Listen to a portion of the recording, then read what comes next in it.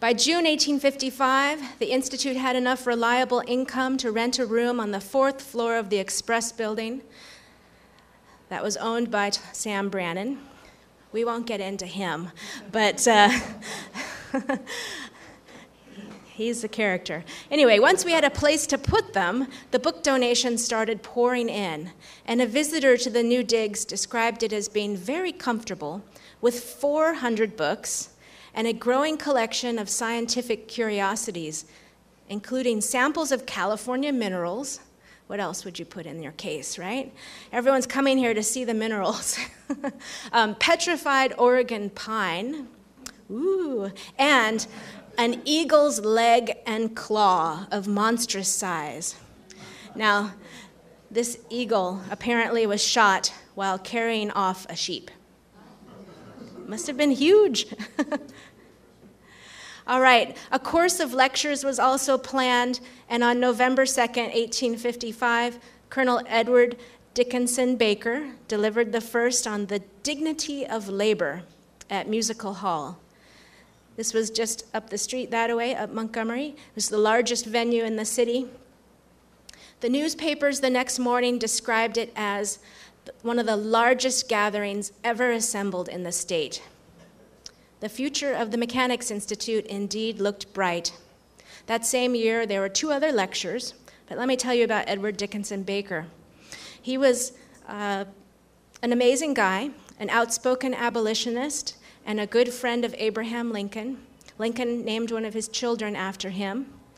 He was a lawyer, and some of his famous cases involved the escaped slave Archie Lee and the notorious Charles Cora.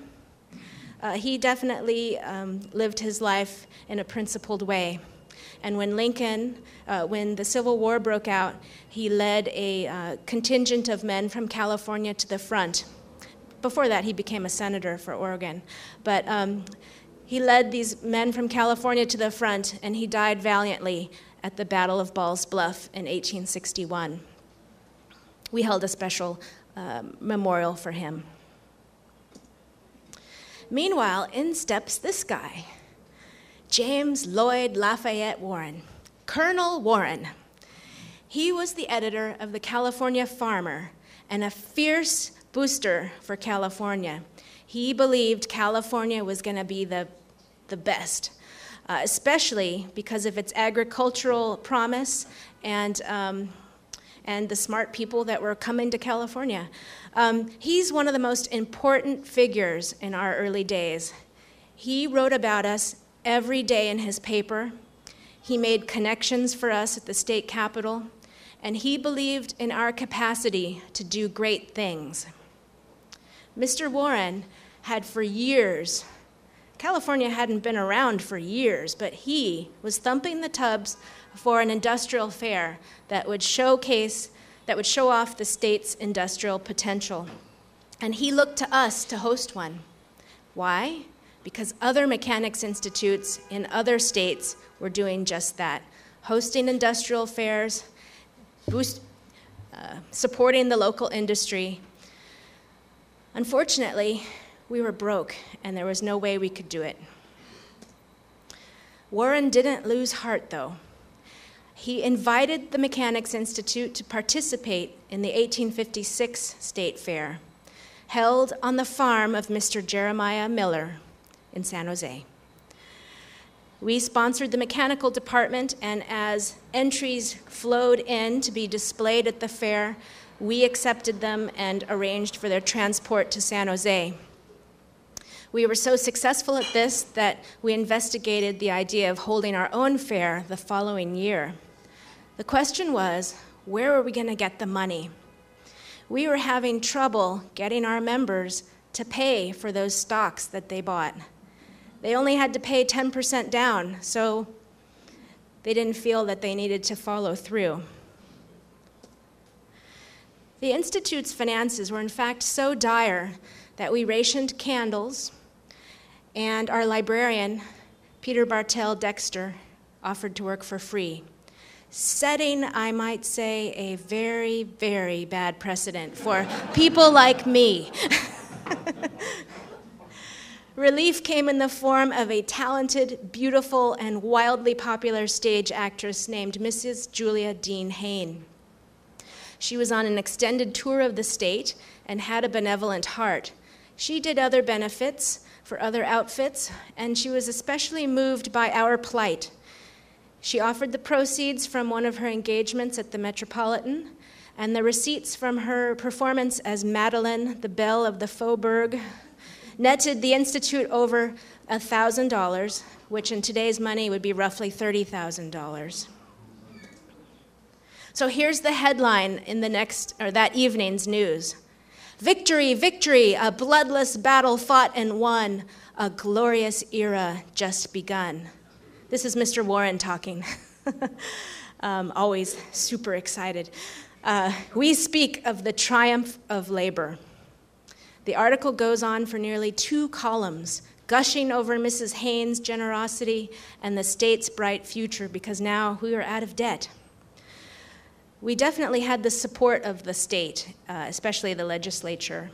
They wanted to see industry happen too.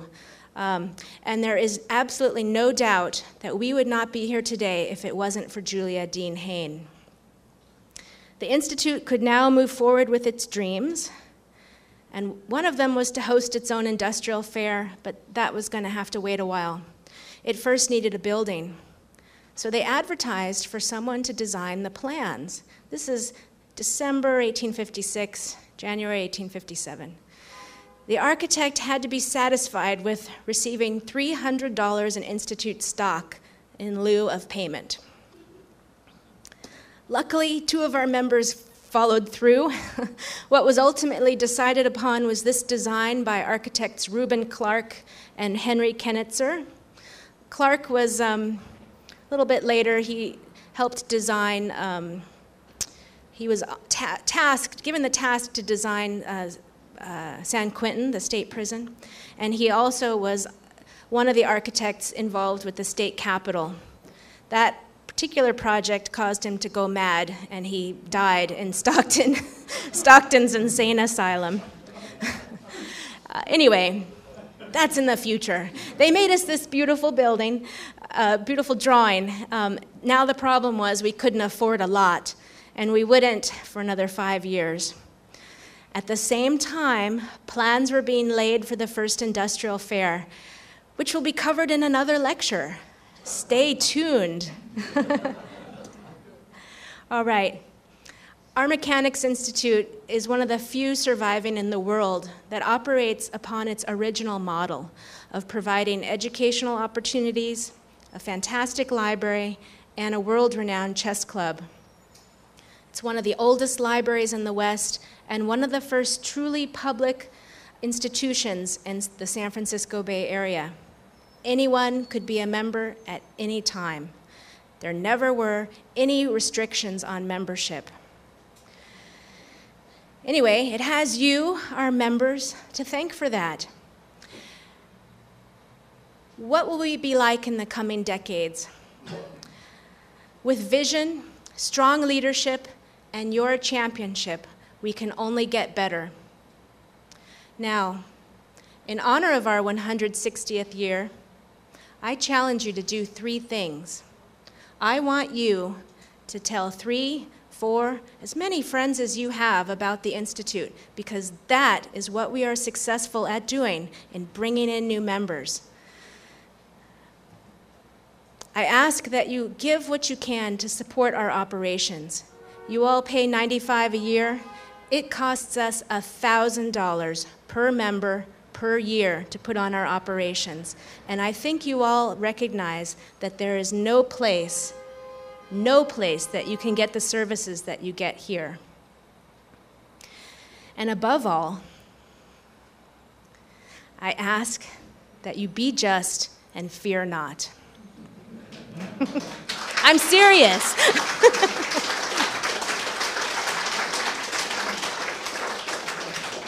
Thank you.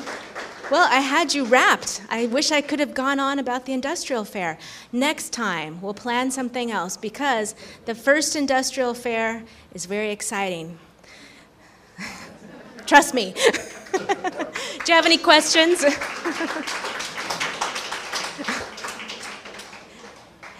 Yes. A monthly lecture? Well, I would love to do that because I am excited to be researching the role of women in the Mechanics Institute. There were no founding mothers, you'll note, in that list. That's because there weren't any women here. No, there were hardly any women here. And they were using our library, but the man of the house took out the membership. Yes, I'd love to. Another question? No, let's have cake. I hope you got a chance to look at it. Thanks.